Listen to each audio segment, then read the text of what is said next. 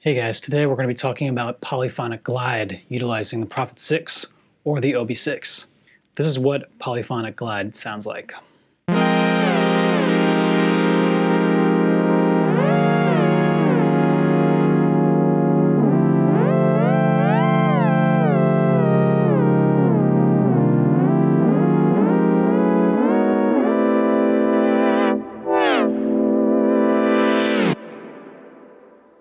So what's happening is that when I'm playing these chords, every note is actually moving with glide. It's a desirable sound in many cases. It's a unique sound.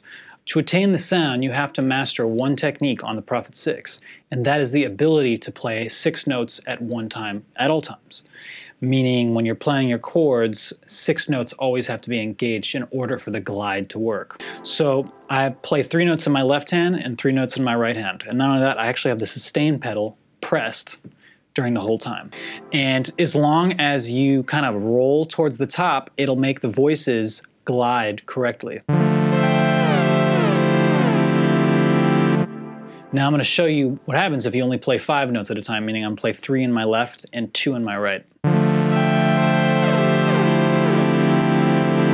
You don't get the same effect. So it's important to always remember to play 3 notes in both hands.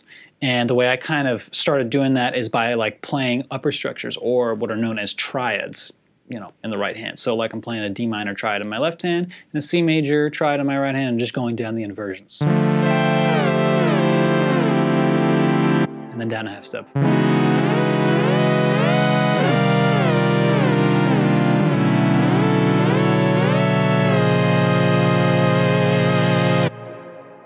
And then of course, once I've caught the chords or the notes with the sustain pedal, I'm free to then do filter sweeps or add vibrato with the mod wheel, and to also adjust the pitch with the pitch bend wheel. So for example, like one thing I love to do is just grab a chord,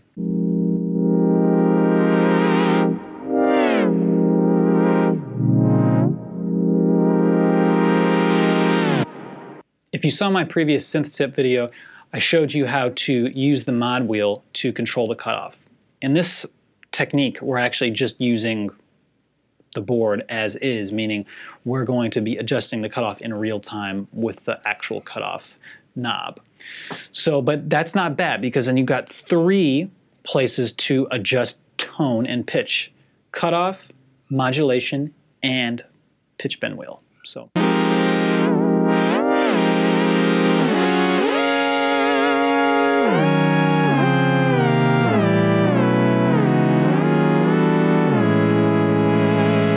The glide settings I have are on FTA, which is going to give me a specific time of glide between each voice. And not only that, it's legato, meaning if I play staccato,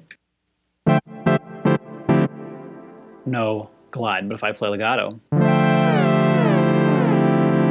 So it's very useful, because if you have it the other way,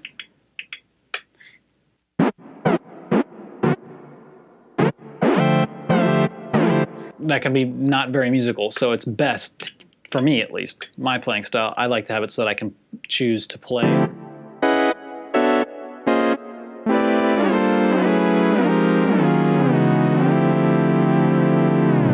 You can use this technique with pretty much any patch. I'm just using a sawtooth wave, but sky's the limit with this technique. You can apply it to almost any patch. If you've made your own presets, or if you're playing other presets, mess around with the glide and see what happens. And just remember when you're doing this that you need to play 6 notes, and the easiest way to start is by playing a triad on your left and a triad on your right and using inversions. Alrighty, see you next time.